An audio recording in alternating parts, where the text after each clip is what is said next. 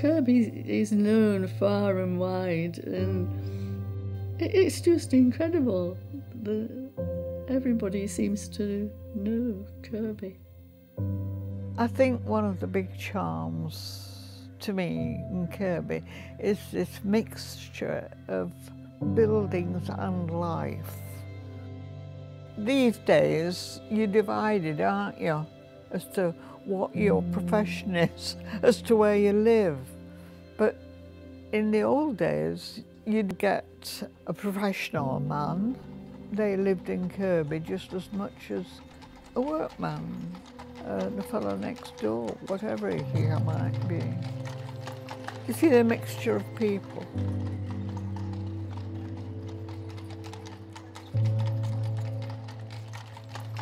If people had a shop, they lived above it.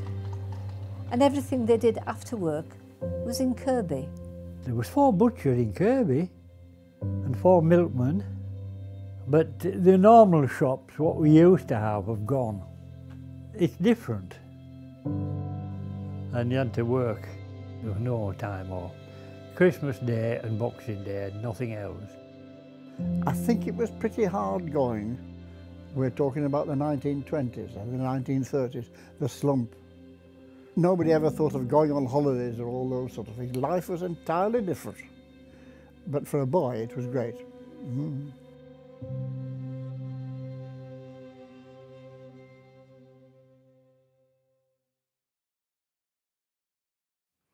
Could you tell me, you were born in Kirkby? Yeah.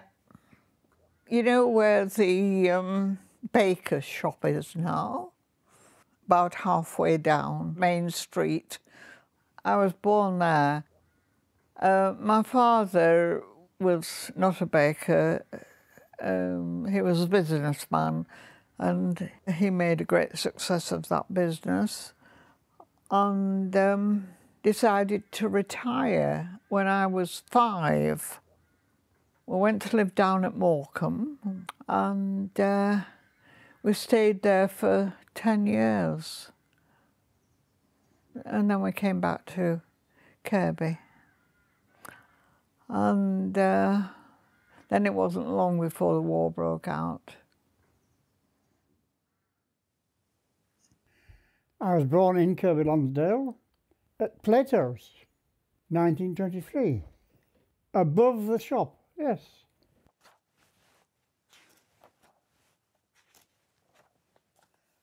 Plato Harrison was my grandfather. It was Plato Harrison, wine merchant. After the war, 1919, my dad took on the business. He was Percy. My mother brought my sister up and myself, and she was the housewife. To me, life in Kirkby Lonsdale was absolutely idyllic for a little boy. And so my recollection of our boyhood in Kirkby is what the recollection of any boy should be. It was great with my permanent pals. I've lived here all my life, more or less. Apart from Sedbergh, where I was born, Castler Farm. How did you come to Kirkby? Horse and trap. I would be 5. Started school here at Kirkby. Main Street I moved to, Main Street, Kirkby Lonsdale. Nice place, quite busy then. Was I married from there? Yes, I would be. Yes, 23 Main Street, yeah. I was born in 1927. My father was Jonathan Wilson, but always affectionately known as Jonty. When Fountain House became available in 1934, we moved to Fountain House, which my mother then rented from Lady Henry and turned into a nursing home. When we weren't doing homework, we were working in the house. I mean, we had to, because poor mother couldn't get help. And you see, with no electricity, so it was filling oil lamps and filling coal buckets and setting trays for morning and even doing the cooking. Mother insisted we were all nurses, full stop. You didn't argue with my mother. My grandfather, he was a doctor, GP as well, and I can't remember the date he built it, but he built Green Close, I think in 1906, the numbers over the door. It was specifically built as a doctor's house. My father would qualify as a doctor in his early 20s. I think he was 27, about that, and he came to Kirkby Lonsdale. And my sister was born in 28 and I was born in 29. By then the health service had it partially started. There was a thing called the panel, where poor people were treated by the state from I think about 1914 onwards. So he had panel patients and private patients. And by the time I took over, I think there were 20 of them left. I was born at Halecourt Farm. That's near Grange-over-Sands. And we moved to Kirkby, I think, 1930. It'll be the same year. I was only a baby then, of course. Right, I'm 4 years old here. 23 Main Street. Back door, with Mother and the dog, Meg, and my sister, Margaret. And my father had the chip shop. I don't remember much about that, you know, we've been so young, but you could get fish and chips for about sixpence, you know, and now it's nearly £5 now for a normal fish and chips. I was born at Falliette at Casterton. We moved to Tosca Cottage Farm, which is 3 miles out of Kirkby, towards Lupton. Brother Jim was born there in 1935 and my brother Peter was born there in 1938. My father was working there. He was always around and he had a huge sense of humour and he was fun to be with, yeah. I was very close to my grandmother Fishwick.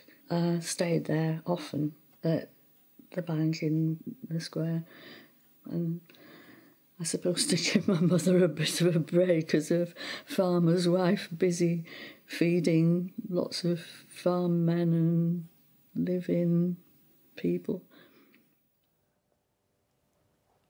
Born in 36 Mitchelgate, 7 of us. 6 girls and Jack the lad. Well, my father worked in the forest. He used to push back to Dalton, 6 o'clock in the morning when they shut off. He used to work 8 shy horses. I can remember going with him to Dalton and sneaking trees out with the 2 horses. And there was no wet time off then. If it was raining, he didn't get paid. 2 bedrooms, 2 rooms downstairs. Toilet outside. My auntie was in 7, my grandma was in 41. A woman called Mrs. Lamb used to own them. They were condemned because the toilets were outside, there was no bath, we bathed in a tin bath. And then they were going to be demolished and now they were more expensive houses.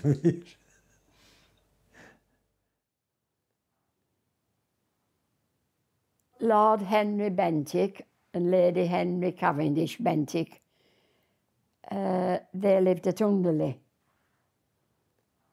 See, Lord Henry Cavendish Bentinck was the half-brother of the Duke of Portland, and in fact he was poor. Lady Henry Cavendish Bentinck was the daughter of the Earl of Bective, and she was rich, really rich. Underley estate stretched over most of the county. They owned a lot of property.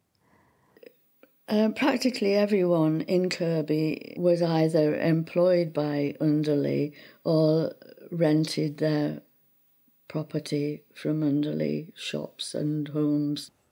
Underley would own down Fairbank, round Queen Square and down the main street to about the square, and then Wilman's own town end and the Royal Hotel. Kirkby was very feudal until the war. We did literally stand on the street corner and doff our caps when the car from Underley came by. And you know, gentry from London used to come up to Kirkby. There were dukes and princes and goodness knows who. Oh, even Queen Mary. I remember standing in the front at Fountain House and seeing Queen Mary come. We all stood and waved, you know, lovely. Yes, and in church on Sunday, the Underley pews were Underley pews with all the gentry there. They were greatly respected and greatly loved, were the Bentinks. Whereas I don't think one could say that entirely about Lord Bective. They cared about people and they did what they could to help them. I met her several times as a child. I remember her as a very kind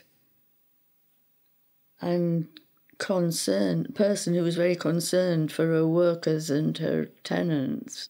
And in those days, even when people retired, they lived in Underley property forever after with no rent. When farmers came to retirement, well, I suppose farmers often work well past retirement age, but if they couldn't run the farm anymore, they were never put out of their home. Keithwick Hill Farm was an example of that. Lady Henry asked my father if he would take on the running of the land, which was only 30 acres, so that the couple, whose name escapes me at the moment, could continue to live in the farmhouse. Well, Underley made their own gates and fences for the farmers. We mentioned the works, just where the dam was.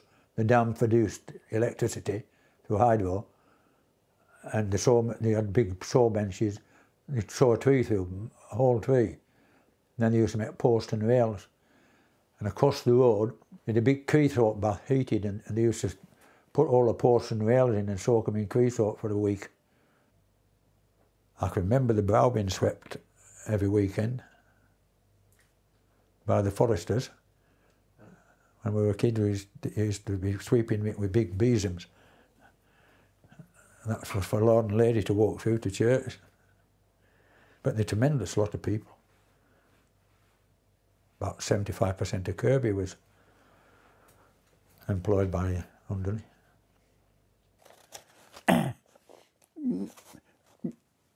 I'm 7 years old, and we hear about this. Lord Henry ill. Wow, poorly. We'd known about people's grannies being poorly. Dr. Dick Matthews was in residence looking after him, and then we heard, oh my word, they got this big doctor from London. You're 7 years old. Now you hear this big doctor. You don't know how big this doctor is. Is he 7 feet tall or 8 feet tall? Then he dies, and we hear, well, we don't know, I'm not sure what was the matter, but he had a second opinion. And then we think, that's what he died of. He had a second opinion. It was a very, very well-run estate, which was then 40,000 acres. It's now 4. Death duties over 3 generations have taken it away. I can remember the last member of the family living at Underley, that great big house. It was far too big for anybody. Oh, I was actually in Underley Hall while she was in residence. That's one beauty about having a father who's a blacksmith. He was invited to do things, and sometimes I went with him. Well, I was very well behaved, and I can remember being shown round. And those beautiful portraits of Lord and Lady Henry, that came at one time to the Institute were there in the hall, and I can remember those quite clearly. Oh, I was very impressed. But there were benefactors. I mean, when it came to the show, agricultural show, she in particular used to provide a lot of prizes.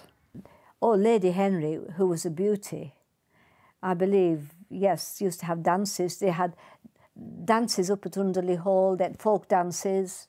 She encouraged it. She would have them on the lawn. I went to country dancing classes, which were held in the Institute at Keystwick. And in 1936, the class took part in this, perhaps, Westmoreland Festival of country dance at Underley. And it was a beautiful, warm summer's day. I was not very good. I can just remember going to this garden fair. We're in the field just over from the wall of the house. And I remember Mother, you know, putting the tablecloth on the field and plates all round, took sandwiches and cakes. And, oh, it was a great day. But I can remember going to these children's parties at Christmas in the reading room at Keystwick. And they were always very nice parties. Yes, that was something she did for the children. Because, of course, poor thing, she hadn't any children of her own. I think she had one, but either the child was born dead or died soon after birth. I remember reading that in the Gazette. So it was sad. Mm.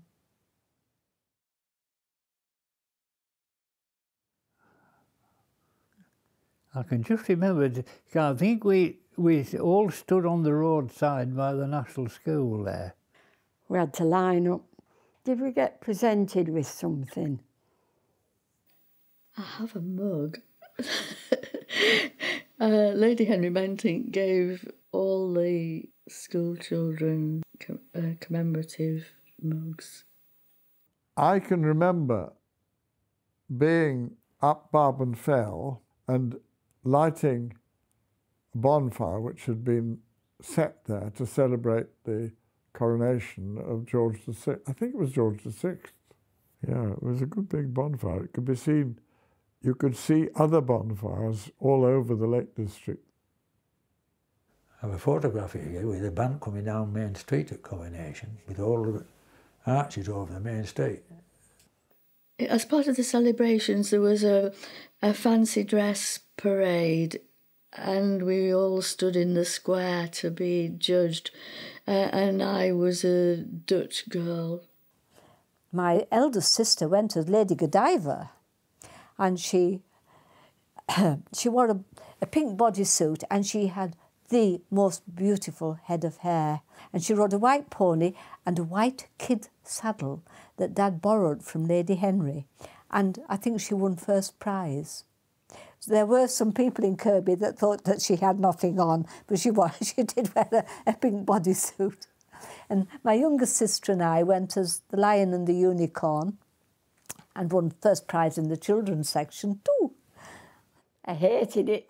I hated going in, but what was I once? Come on, cigar. No, I wasn't meant to be a cigar. It was always a good parade. I think you got a shilling whether you were dressed up or not. The whole town dressed up and joined in.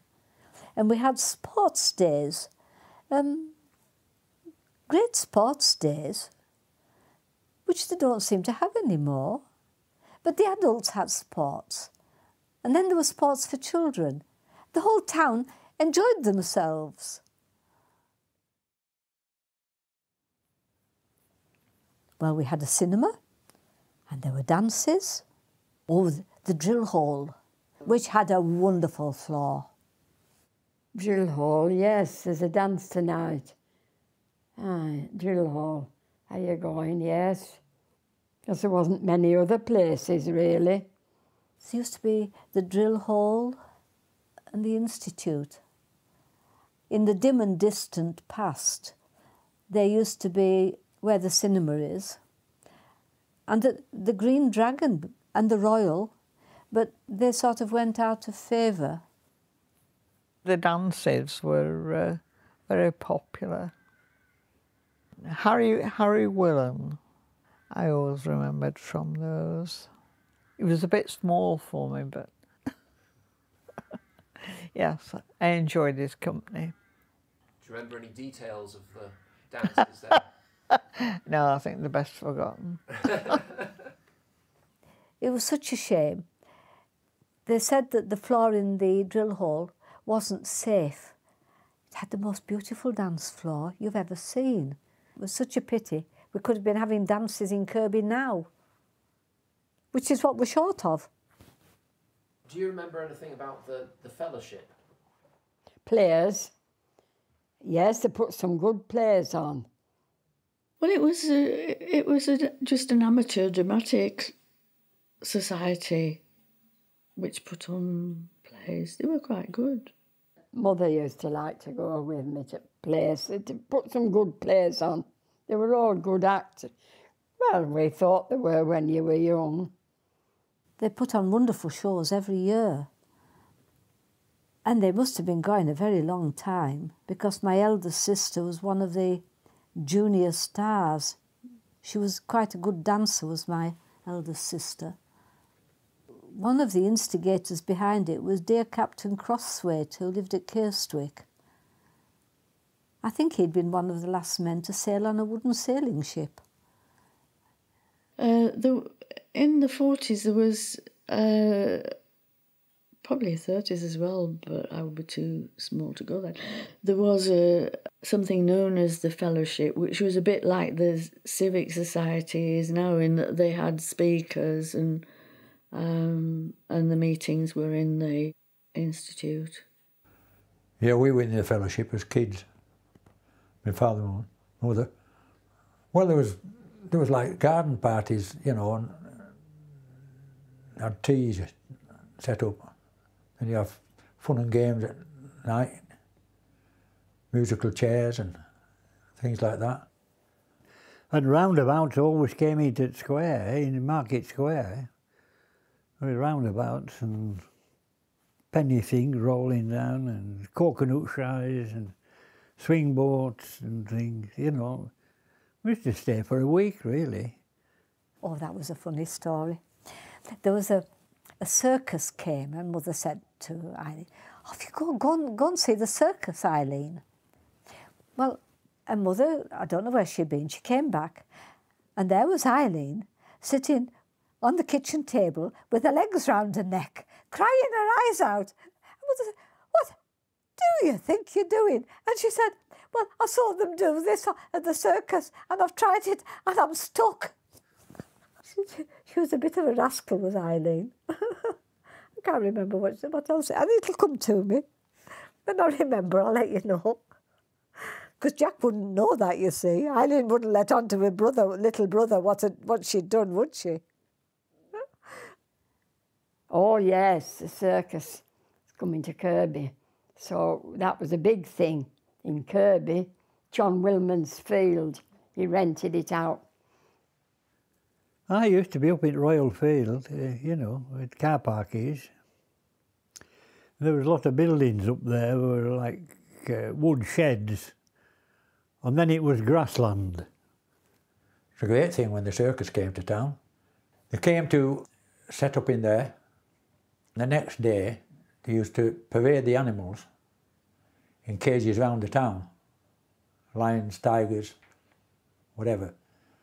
And I can remember them taking the elephants down to the top side of the Devil's Bridge and washing them in the river, then walking them back. As kids, we used to try and help them to put the tents up, carrying posts up for the marquee. There was always 2 houses. Yeah, they were always full. And if you helped them, you used to get a free ticket. Thought they were grand, you know, tightrope. What's the little performances? I can remember this elephant breaking loose and the tent poles banging into him, but it just was going forward. As I say, we ran home and said, bolt the front door. No, wouldn't have took much for an elephant to push a bolt in the front door. No, but you could hear it screaming. It was really mad. Anyway, they must have got it into control. We were out of sight. Oh, Abbot Hall, yeah. Tommy Clark. Ernie Clark was there, Father Clark. Clark's farm is at the top of Mitchelgate. It stretched up to Kirkby Motors, just about opposite Kirkby Motors, then Cattles took over from there, and it went right down and up to National School. Well, and they had the field where they built the houses, come on to Fairbank. That was a night pass. The cattle used to stop there, and then they were handy to fetch in next morning to milk. Well, there used to be a pond at the bottom of his field, and we used to go skating on there, like when it was... he didn't mind you going down there and skating on it, you know. It was a nice farm, was Clark's farm. I worked there quite a lot, stripping cows out. I used to strip them out after the unit's on. I used to turn it up and squirt it into my mouth, milk like that. It used to be running down my cheek. They had them TB tested and they all failed. And I didn't took any harm. That's true. I've seen it running off my chin end milk. Just sat on a little milk copy. School peak cap on. My friend used to say, will you go up for a pint of milk? I don't remember it being delivered, but it would be likely. Nice woman was Mrs. Clark. Well, he used to take milk out for him with horse and cart. 2 kits of milk, one strapped at side with a tap on bottom. Then when it emptied, you used to get to the kit and pour it into that with tap on. You knew who wanted the milk. Every day they wanted a gill of milk. And you knocked on the door and opened it. You didn't wait for them coming in. The container would be just on the table inside. So you put what you want and money would be there. A basin, an enamel jug go out. Pour it in and then all pour a little bit, spoonful out at top. You think you're getting good measure then. Well, it was whilst we were living at Morecambe and I developed scarlet fever. And Mother had a talk with the doctor at Morecambe. He said, I think Joan could do with a holiday. That will do her good. And we had a week here, and each morning we went out on Jonty's ponies, with him, of course, and we ate very well at Mrs. Clark's. We just thoroughly enjoyed it. At the end of the week, we looked like different people. I used to help hay time, all by hand in them days, shaking it out, rolling it up and put it into plats, loosed in there, take it down into the barn, put it into the barn. Used to get your tea for that. Well, when we were in Ayrefield, she used to bring the tea out in the afternoon. Used to sit in the fields. Mind, that's when the sun used to shine for 6 weeks. Not 2 days. And we'd go ploughing and rolling, picking 2 eggs up off the field. There's hundreds of them. Fill a basket full of eggs. And he used to say, where the horse, take the eggs out of the way, roll it, and where the horse's hoof had been, put the eggs back. It did. It used to come back to.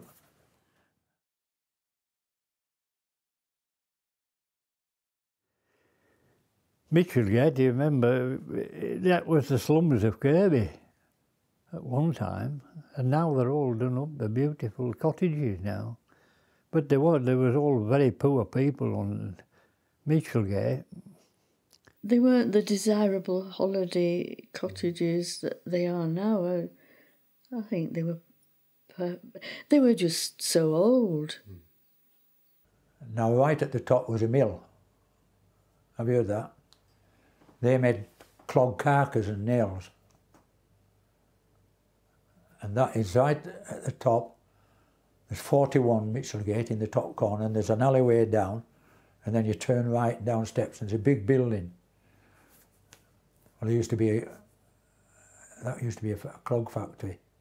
They used to make nails and all, you know, they were pointed shaped nails for the clogs, haven't they, with a big head on.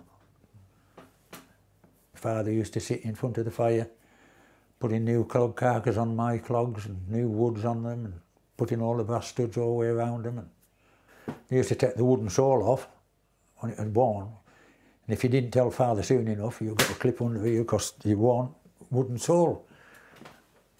So you had to put a new wooden sole on, take all the brass studs all the way out, put it on and take them all back, then put your clog carcass on. And the minute putting them on, we used to go and put them on one side and skid them along. Flags like that make sparks. All the farmers wore them. Very warm. Well, my father worked in the forest, and he used to put straw in his to keep his feet warm. Not fur lined like they are today.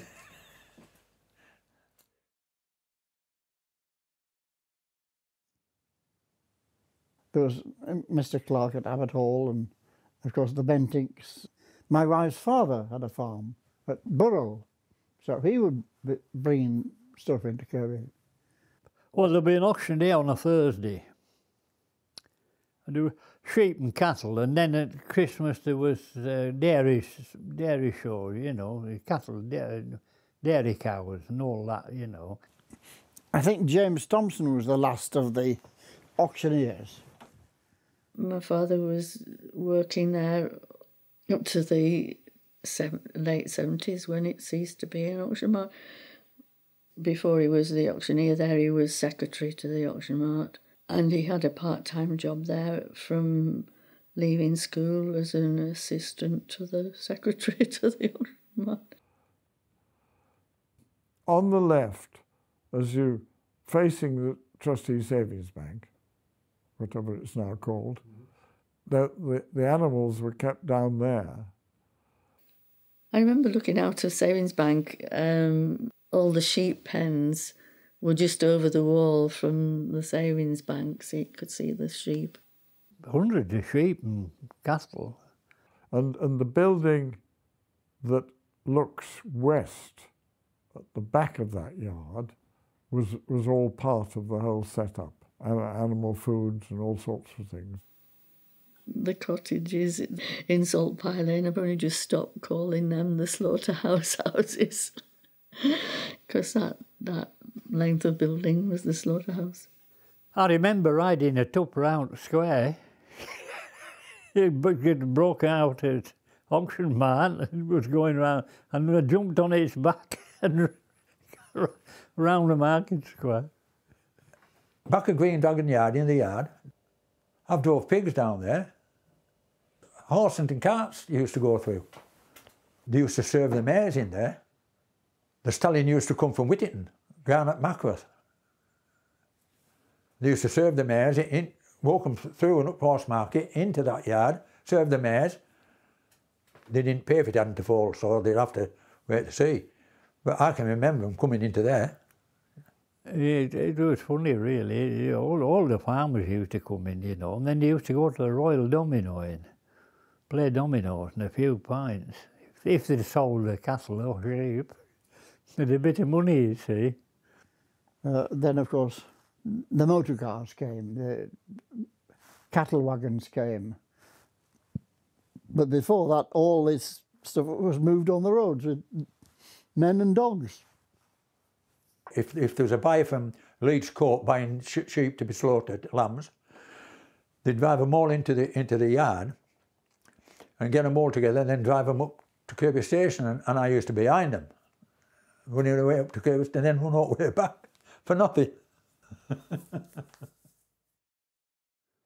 As I say, my father used to drive sheep I used to help him as a young lad, sheep and the cattle up to the Kirkby Station. And there was very little traffic as such. But he had 2 good dogs and they used to go round and round them, you know, and keep them all together.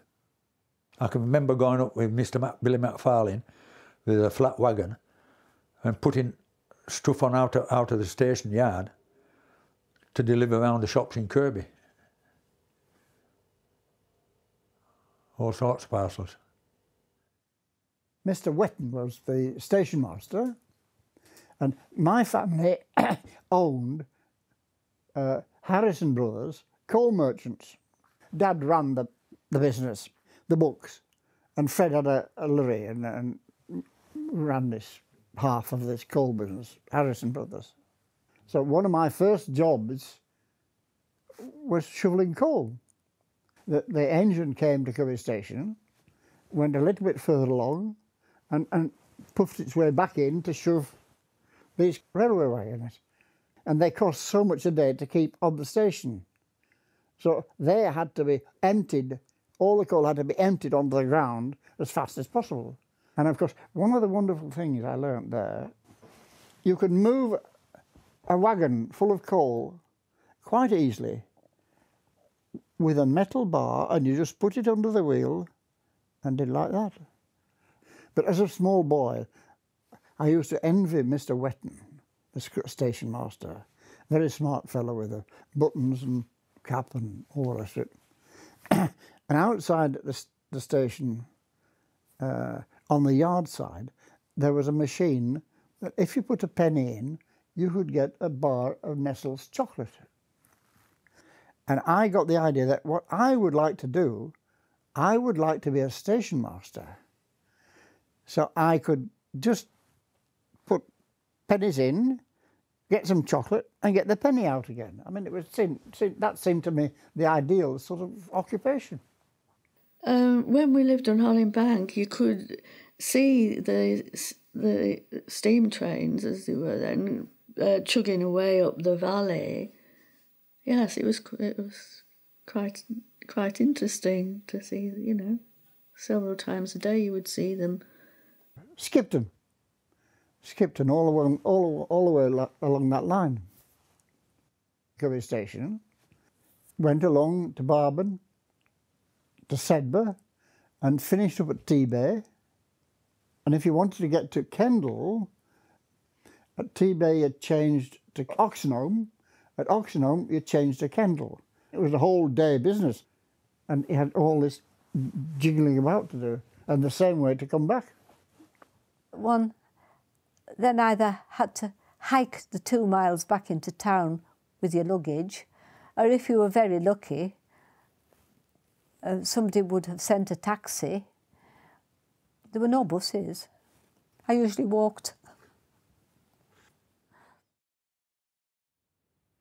At the age of 4, I used to walk up crossing the Devil's Bridge, and I went up to Summerfield, you know, big house, Summerfield, where there was a governess for lessons. The road came down and then across and then down again, that long bit. And by my memory, it was doing that, though I gather originally it didn't come that way. It went across beyond the trees and then down the little lane. I remember standing on the Devil's Bridge. On the right-hand side was an AA man, and in daylight hours there was always an AA man there, and he directed the traffic either way. Yes, I remember. He used to ride about on a motorbike. And he lived at Rob Rain.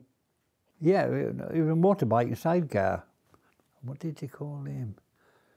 Was it Preston? Preston, was it, Mr. Preston? I can remember seeing the AA man on the bridge. Well, he had to direct traffic. I mean, it was, as I say, literally one-way traffic. He was quite a character, as I remember.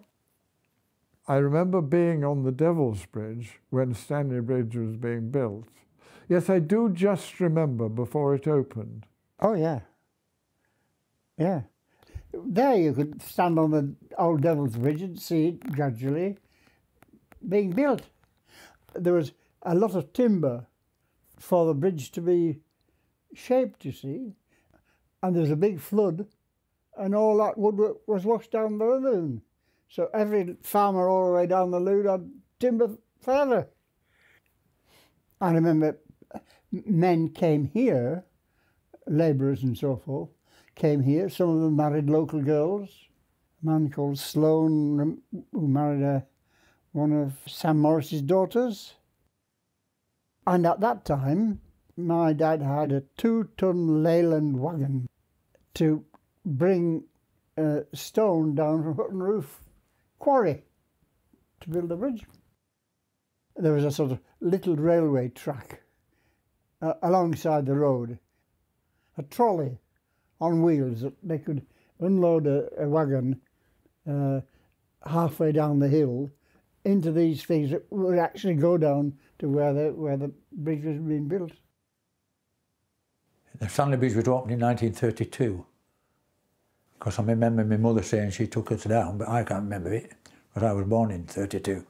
I remember the date because it's the year I was born. I wasn't very old, and I can remember being taken in a pushchair because I couldn't walk. I've got a picture somewhere of the opening. Right, Sergeant Robinson there. Yeah. Yep. Miss Taylor, she and her sister made cakes that went all over the empire. Miss Taylor's cakes. My mum is just over that shoulder. There were several Mrs. Harrisons, but my mum was the only Mrs. Percy Harrison. I think that is the engineer who made the bridge. That's Mr. William Wolfenden. That's Lady Henry Cavendish Bentinck. This is Mr. Pattinson, the chairman of the County Council. This is the Honourable Oliver Stanley. Oliver Stanley being the MP for Westmoreland, that's why it's called Stanley Bridge. MPs could do things in those days. And he got it right. He made it big enough. It's extraordinary to think. I mean, there were a few cars, probably 100 cars a day going over the Devil's Bridge. And he realised that this had to happen. The Honourable Oliver Stanley opened it, and standing very close is me, aged 9 years old. And as soon as he cut the ribbon, I ran across. So I was the first man to cross the bridge. And what you now call the bypass is Bentinck Drive, opened on the same day by Lady Henry Cavendish Bentinck. Between Townend and Lunefield, there had been a cottage which had to be removed to make the A65. But I can't remember who lived there. And Bentinck Drive, of course, was wonderful for roller skating on. When it was built and not open, it was a great place to roller skate. I remember that lorry that went down and smashed the a bit of limestone that there was and finished up nearly going over the bridge. And it was half balancing, but he'd managed to get back and get out. The man had actually mistaken the road. I think he'd got down the wrong road accidentally in the dark. And the driver couldn't, his door was stuck, so he had to get out the other side. And at dawn, when he went down to see what had happened, realised that if he'd got out the door he wanted to get out of, he'd have gone right down. I remember that. I believe he fainted when he realised what had happened and how near to his meeting his maker he had come. Poor man. Oh. Alfred Harris of Lunefield. I mean, there's stories for him forever. Alfred Harris was here in the 1870s and rebuilt the house and put the drains into Kirkby Lonsdale. He was a very generous, rich man. And you know, you could come over the bridge and you'd see Lunefield with its lovely tower there. And it was beautiful. It really was a beautiful building. Hideous 19th century building put up by somebody with too much money and no sense. It was tall, completely, it was even uglier than most Victorian houses. Lunefield was used as an army barracks during the war, and then before that it was a cooperative holiday home. An organisation called the Holiday Fellowship, was it called, which I think still exists, where you could have units in the thing and use them in places. And it was one of those places till the army at the beginning of the war took it over and ran it as a military base with 300 Royal Engineer. That's me. Young bird. Lunefield House. It was a guest house. With no business to be in there, I don't think. Because they were private gardens, really. Well, we used to run in there as lads, you know.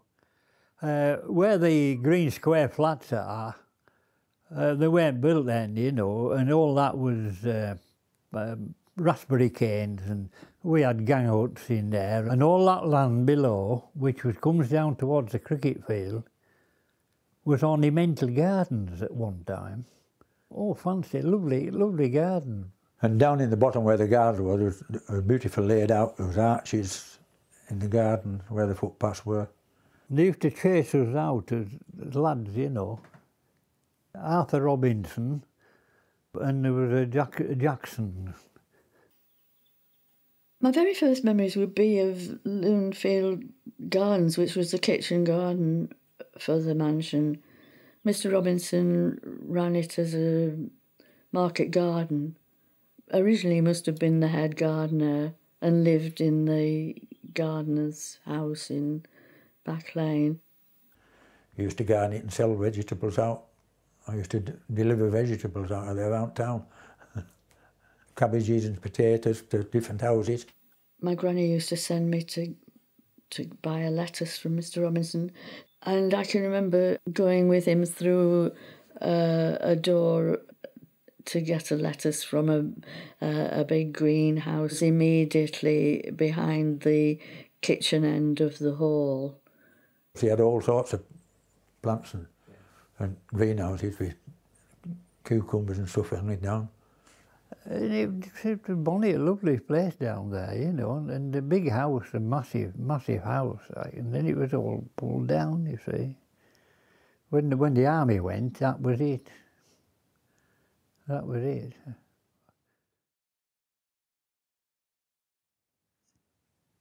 Fred Cook kept the gasworks at Kirkby, and Harrison Brothers supplied the coal that went down the brow to feed the retorts. My uncle used to drive the wagon, taking the coal down. It was a bit hair-raising taking a wagon of coal down there. But you know, there were two gasometers, great big cylinder where the gas was stored. One was red and one was green. I think the red one was near the gas house, and I have a feeling the green one was under Millbrow. But they used to tell you to go down if you got bronchitis and breathe fumes out. I know it's where people took their pets that had died to have them incinerated, for one thing. We used to go in there sometimes to keep warm when they were stoking up, you know. As one opened the door, which is now their front door, as it were, there was this great big furnace. And there'd be Fred Cook with his sleeves rolled up, shovelling. I can remember that, yes. A big process, and all by hand. You know, it's not like it is now, fed with an auger. I can remember going in and watching them fill the retorts up, lumps of coal like that and shoveling it in. And then that was sealed with slaked lime so that it was an airtight oven. The furnace underneath was just white hot. You know, you used to put heat around the ovens. Which cooks the coal in the top bit. And that coal disintegrates and gas comes off and goes into a washing tower. And in the washing tower, there's ammonia. and the gas contains sulfuric acid. So the two combine, you get ammonium sulfate to fertilise the land. What comes away down at the bottom is tar, and you see that tar is pretty useful stuff as well. There was a big tank outside where the tar used to run down the pipe from the coal, and I remember going down when I was an apprentice and got 5 gallon of tar and creosote, tar for tarring the tin sheds. So you've got tar, and you've got gas, you've got ammonium sulfate. Then coke used to come out, and my uncle used to load it up and take it out schools for school boilers. We used to go down with an oak fan and pick coke off the river bank, where they used to empty the furnace out and tip it down, and there was coke. We used to pick the coke up into a bag and burn it at home. Fred Cook and his wife had a son called Johnny. And every Christmas, I had to take a box of chocolate and some balloons down to Johnny, who was very, very seriously disabled. Or he was just so severely mentally disabled. He had to be tied to the chair arms to stop him eating, and they had to take his teeth out. And he was tall and thin and bigger than either of his poor little parents, and they had to lift him everywhere. He'd be 5, 6 foot. Mrs. Coote used to push him up that bow. Push him up in the wheelchair from the bottom of the brow up to the top. Hard work. And Mrs. Cook, I always think, was the bravest person I ever knew, because she would shove this chair up the brow, and she was always cheerful and nice. She must have been a strong woman. And after his father died, his mother moved on to Rob Rain, and she couldn't cope. She died, and John died then. But because she really couldn't look after him, poor dear. It was terribly sad. It really was. Down Mill Brow. Oh yes, down the hill. Yes, that was where the tramps stayed overnight, shilling a night. Any tramps? Well, you don't see any tramps now, really. They used to go there, and they're what they call delousing in cellars. I think they had to provide for themselves, but there would be no facilities for cooking anything. Mother always made them sit on the doorstep and eat it there and then. If it was food they wanted, she wouldn't give them money. Late one night we heard the front door open, and Mother went out, and there was this man laughing his head off.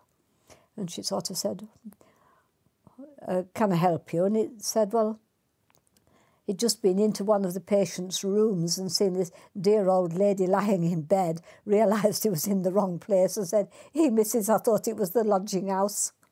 So, because nobody locked the doors in those days. You never thought about it. There used to have a lot of Irish people who used to come across for hay time and work on farms, all that. Dad used to keep a clean shovel in the smithy, and if people wanted to cook the breakfast, providing they did it before 9 o'clock, they were welcome to use the smithy fire. They could, they could fry bacon or eggs or whatever on the shovel, on the fire, or boil a billy can or something. He would have gypsies. Gypsies never touched a thing. But the travellers would lift anything that was movable. If he thought travellers were around, everything was locked. But not with gypsies. They never touched a thing. They were honest and clean and well behaved.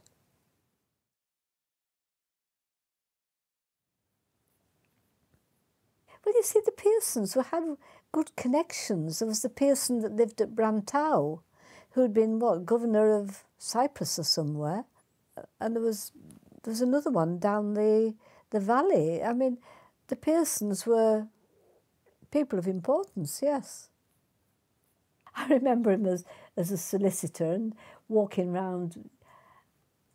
I can always remember him with a walking stick and a trilby hat, and usually a dog. I'm sure he always had a dog. He always had a genial smile, and I can remember that he was the one that bought our present font. Oh yes, he bought the brow and gave Kirkby the brow. Put a lot of money in it, didn't he? I've heard about all that. He had a fund for the brow. I know he was a great man for town. Oh, he was quite a flamboyant character. Yes, he was. Yes, he had a presence. No, not always popular, but yes, he was well known in Kirkby, and he lived at this beautiful house. At least the situation was beautiful, I should say. It was only the outside and the garden, the setting. Well, I could be kind and call it a treasure house. No, I find it hard to judge it. I think I was at an age where even if it had been a rubbish tip, I would have thought it was nice. Because all those sort of people had maids and that, you know. He wrote a book, didn't he, The Annals of Kirkby Lonsdale. And Doings of a Country Solicitor. But he still had a finger in the pie at Pearson and Pearson's. I was still a young woman, but I used to enjoy going and reading for him and sit in the garden with a cup of tea, have a chatter with him. I just enjoyed his company.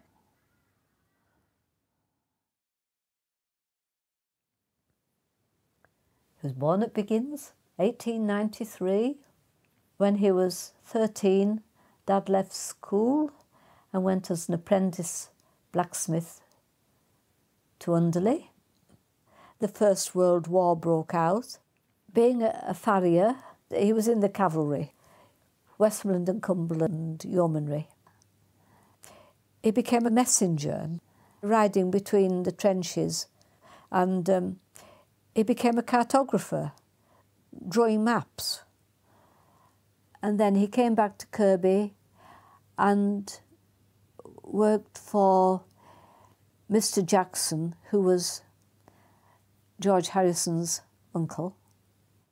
Uncle Wob. It was Wob Jackson's blacksmith, and Jonty worked for him. You see. Oh, if ever you get a chance to read the indentures, they are hilarious. He had to be a sober and attend church and be of good character.